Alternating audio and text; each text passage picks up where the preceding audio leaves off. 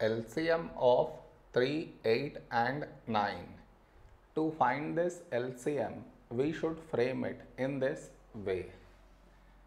3, 8, 9. This is your step 1. Now we should focus on to the first number, which is 3 here.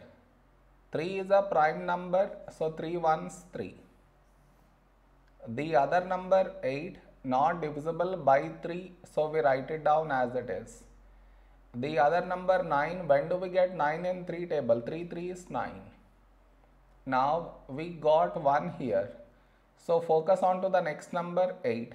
8 is 2 4s 8. The other number 3 not divisible by 2, so we write it down as it is. Now here 4 is 2 2s 4.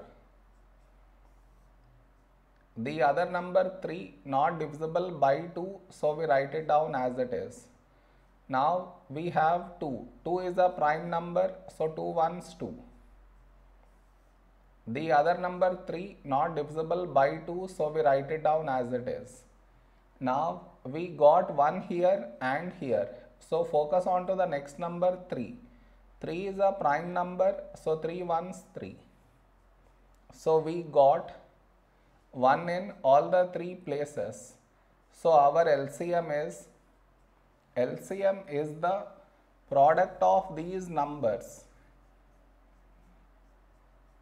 that is 3 into 2 into 2 into 2 into 3.